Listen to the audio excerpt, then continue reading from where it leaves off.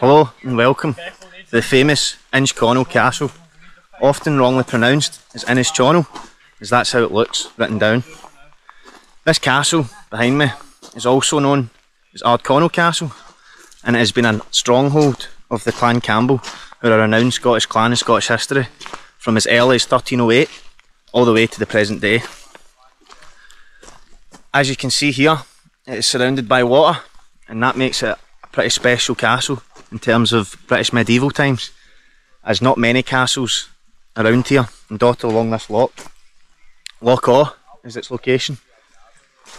Not many of the castles around here are actually on the loch. So as you can see, it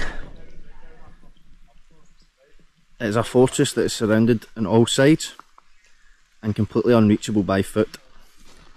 The boys are over there blowing up a kayak currently, and we're going to venture over across. What's special about this castle is that during the 13th century, when this castle was fully functional, it had high, tall walls and was heavily guarded at all times. And you can almost picture, as I stand here on the shore, enemies who had been attacking this castle and try to take it off the clan Campbell would have had a very hard job of getting across and actually overtaking the castle and claiming it as their own. As you can see, it's got a lot of trees around it, but you can see the tallest walls just up there. So we're going to take a journey from here across to that entrance and get a much closer look for you. 800-year-old medieval castle. Welcome to Innis Chonnel. Heading over now with the boys. Going to go over on twos and we'll see you on the other side.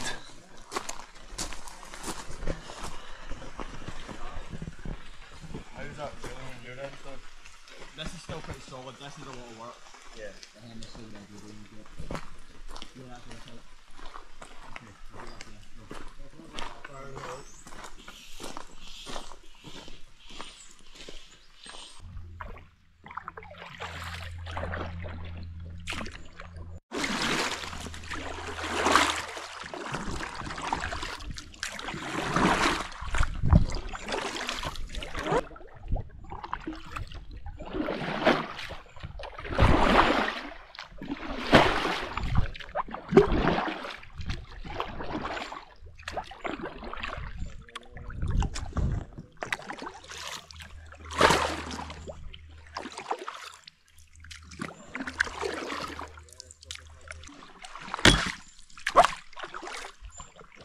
The land of Clan Campbell.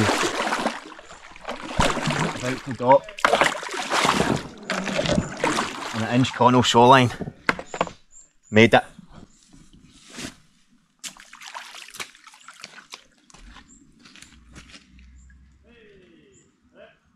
On the shore of Innis Chonnel. Come on.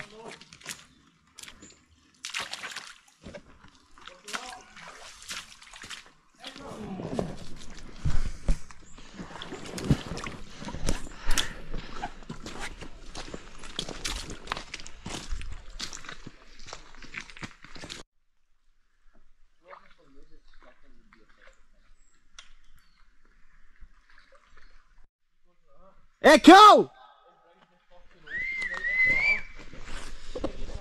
don't know if you can hear that in the camera, but there's a large echo from this island. Echo! So the boys are just getting ready to come back over. I'm going to wait for them.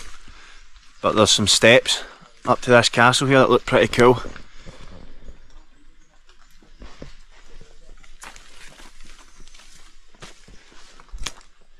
So as previously mentioned,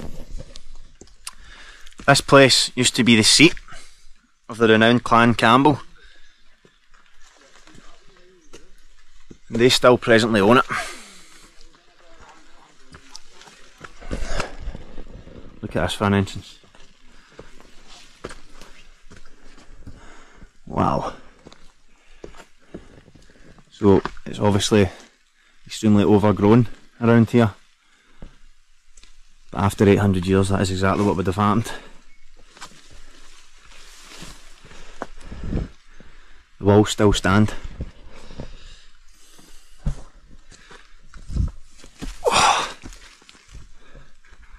That is the main castle that we're going to be camping for a little bit in. We're not staying the night, but we are going to take you around the different parts of the castle. And if you stick around to the end of the video, there is a dungeon to this medieval castle, which as of yet I've not seen anybody enter. And if it is accessible to us, we'd have rope and some torches, and a few of us are going to go and descend down into this dungeon for you. So stick around for that. Some beautiful views though.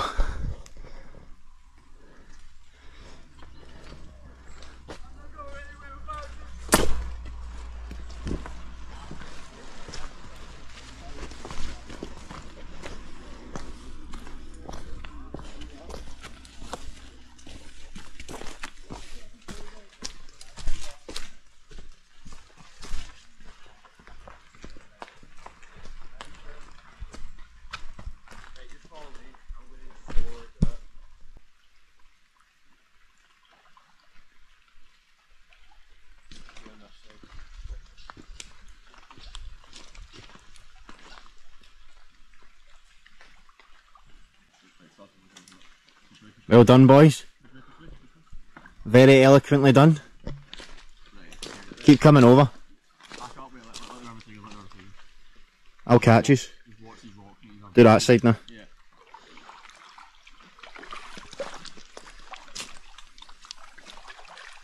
I say, do this side. I say, just get there, mate. Oh, we're gonna bust it. One man left. Right.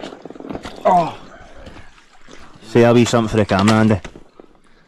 You enjoy that? Oh, that's brilliant, mate. It's so peaceful, isn't it? Right, so things are out, boys. We're all left in the boat. Yeah. Right. Andy, what did you just find there? That's it. There, mate. What time is that? What the wake up is that? Right, yeah.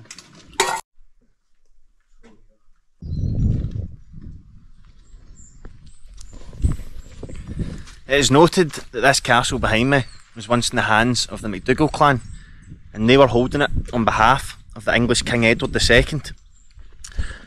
And one of his chronicles reads,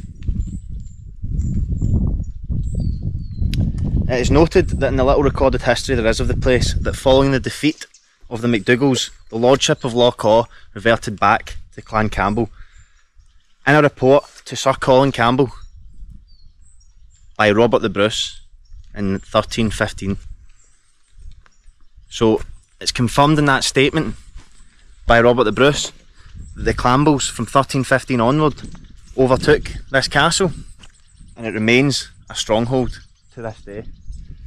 This is on the south side of the castle, so I'm right at the shore's edge here. As I said, this used to be the courtyard, and you can see the castle in the background. Very overgrown with trees, as mentioned earlier, but the brick at the top is obviously fallen away, and the bottom and the foundation is all that remains. It's not clear that if a battle ever commenced here in 1315, because, as I've mentioned, with sites like this, there's not a lot of recorded history, so they have to just go off of reports and bits of information that was maybe written down on paper. So it's actual historical records. And in 1315, that Robert the Bruce report confirmed that the Clan Campbell had taken over this castle and this island.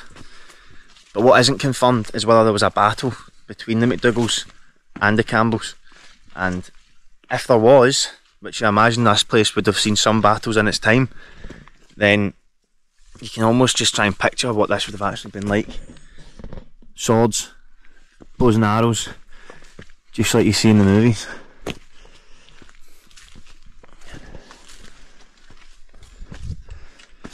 Now, what I've been told is that in the 15th century, 1450s, around about that time, Sir Duncan Campbell, who was a later owner of this residence, he'd done a lot of reconstruction on the place, which means that some of the walls you see today might date to about just under 600 years ago, but a lot of the foundations, as I mentioned before, were from around 1305 or 1308.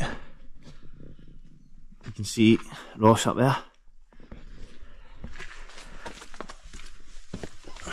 2 layers to this place, 2 floors.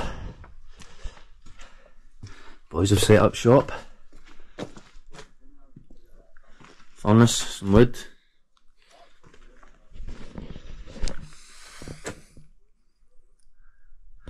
We're going to venture up, why not?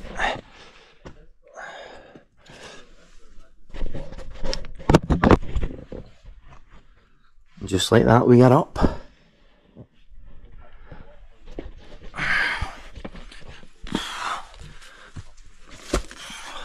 Branch to the face. I'm going to show you some of the construction of this place. I'm going to have to set these down here.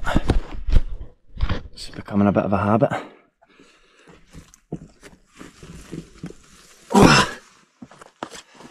Oh my god.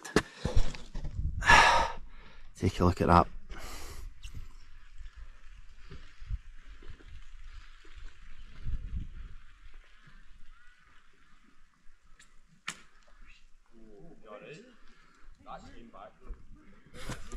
Now, these are what I was talking about when I referred to earlier, how it was reinforced in the 1450s by Sir Duncan Campbell.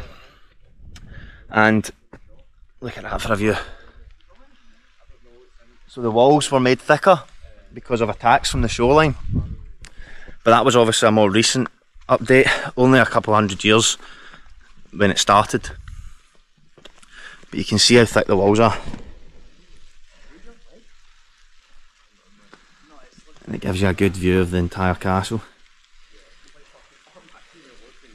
800 years old, so you can imagine that being like a hall. The steps are still there, which is really cool. That's like something from the 2 Towers. It's a shame about the weather, but it does not take away from the absolute beauty of this place. Let's go and see what the boys are up to.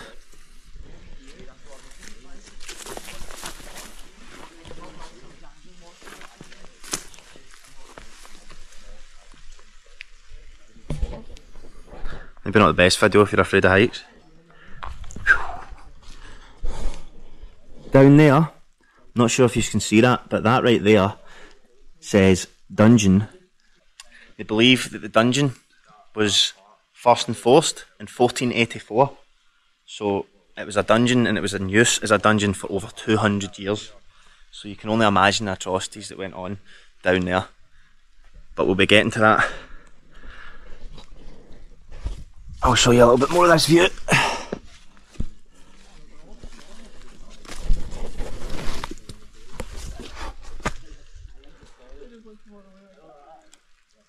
Not bad, eh? Not bad at all.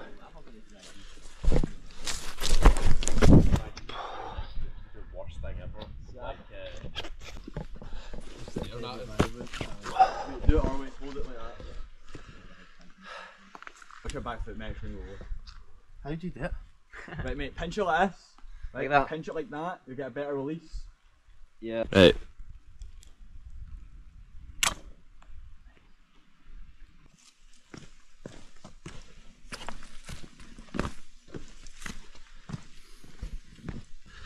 So for 2 centuries this prison was in use, and I'm about to show you it right now. It's blocked by none other than this entrance here. Dungeon, not toilet, no litter. So we're about to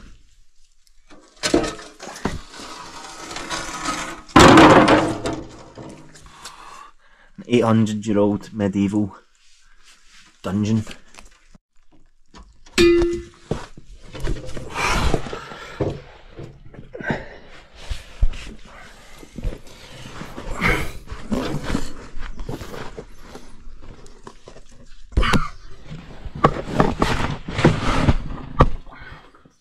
Pass me the torch.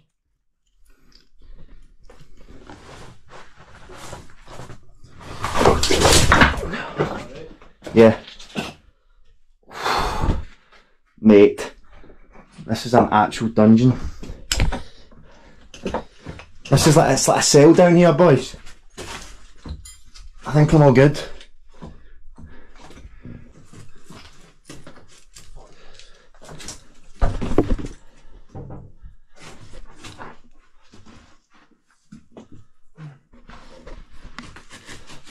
What's that rope doing? Use the rope, use the rope, use the rope. Sorted. Here, how's that? Not bad. Let's see the place. Look down there. So this would have been like a cell. Back in the day they'd have just thrown people down here, and that's the only bit of light that they would have had. More rope.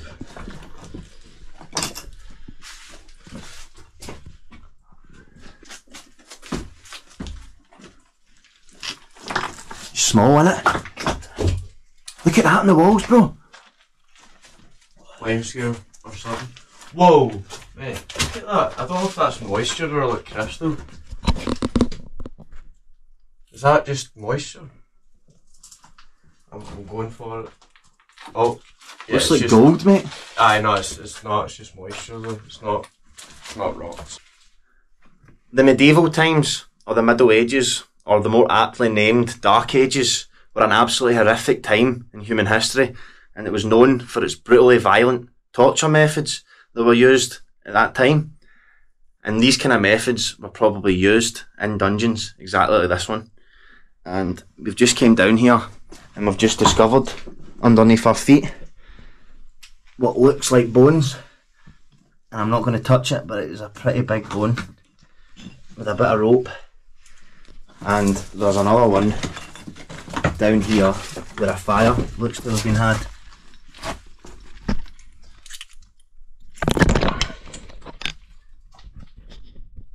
You can see the bone there. Absolute wild. Hold that a minute, bro.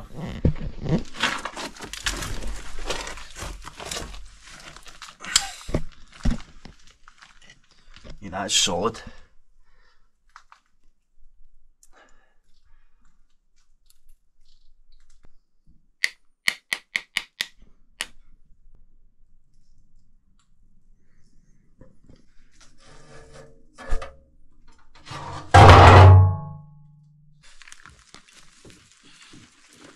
This is going to be solid to get out of, by the way.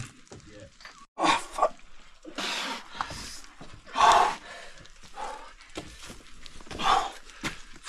Jesus.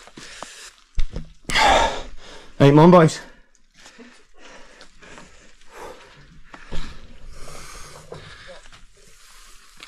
Sentient Scroll has just entered a medieval dungeon. I think that's a milestone complete.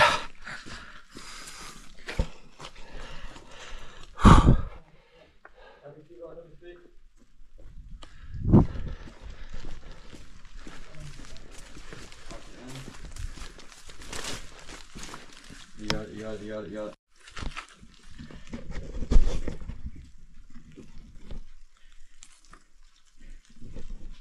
Oh, this is going to be tough. It's alright, mate, I'll give you your hand. I'll help you, mate. You need to use your knees. I've got you, mate, do not let go of me. Just bend your back, I've got you, mate. I've got you all the way. Just get me onto the latch. Use your knees. I can't fit, wait. Use your knees. Wait.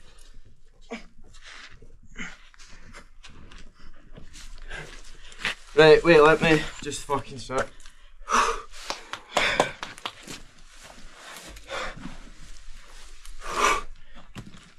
Yeah, boys. Boys. We got out. Fucking yes, film us.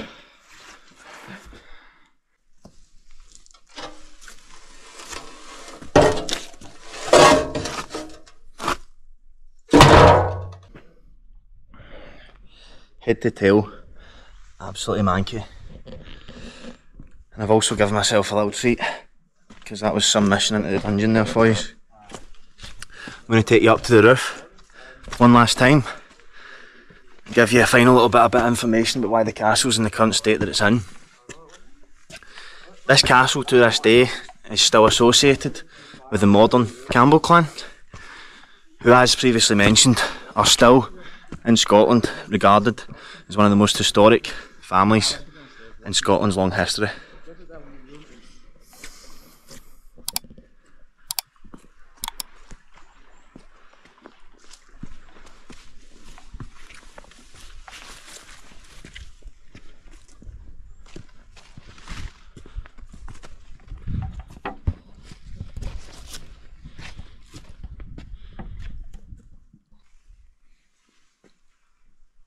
after 2 centuries of being a prison, the proud castle is said to have been left behind, and from the 19th century onwards has been left in ruin, as you've seen today. However, as today is shown, Innis Chonnel Castle still stands tall on Loch Awe, with its proud history still ringing through its walls. You can see the boys kayaking in the distance, way over there.